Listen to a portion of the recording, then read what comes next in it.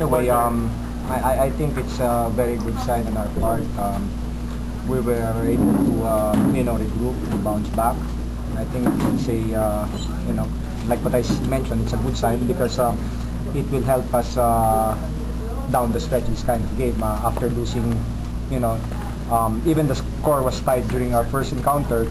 We really played bad, and of course, I must admit, it was a great effort on my players because it's so hard for them to recover. Normally, these young kids, but it showed after one of those games of Casio, he was able to play well. Same thing with veteran Rico and James.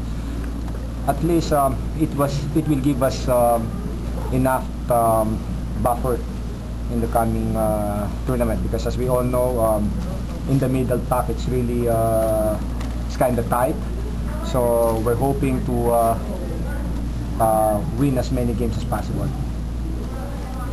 Third quarter, coach.